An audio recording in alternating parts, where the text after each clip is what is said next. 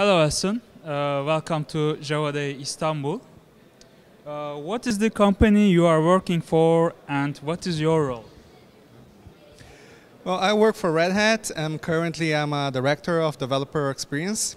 But I want to, the way I like to think about my job is that my job and my purpose is to help developers worldwide to craft better code and to deliver these applications faster and safely into production. I truly believe that we can change the world for the better with the code that we produce. And I think that it's my mission to be able to help these developers to achieve that. What is the motivation behind migrating to microservice databases?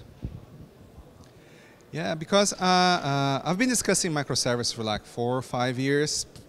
And the number one question that people always ask me is, okay, we get the code part. I know how to split the code.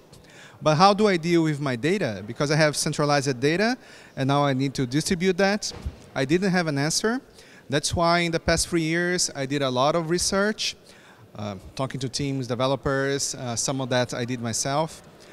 And I just decided to write a book about that. And I was very happy to be able to collect many different approaches to achieve, how to achieve that. And if any of you want more information, you can go to my Twitter profile. I have a pinned tweet to the book, and you can find many solutions there.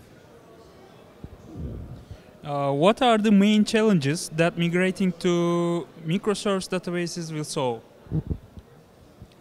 Well, in my book, I try to present first how can you achieve zero downtime migrations between different versions of your application regarding the database schema, because it's very hard and not many people are aware of that. But I'm very happy that after reading my book, many enterprise developers were able to achieve that in their software. And the other part is that after you split the data, I can't help you to choose which piece of data, but after you split the data, you need to integrate your data in the remote endpoints. So I was able to collect some of these strategies, and fortunately, after I've written the book, I was able to collect even more integration strategies.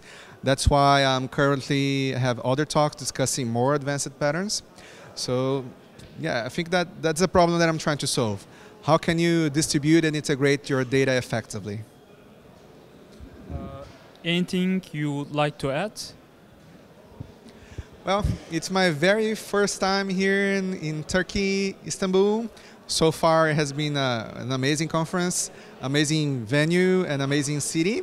I didn't have time to see much. Maybe I can do something tomorrow, but I'm already very happy to be here, and I hope to be able to come back again.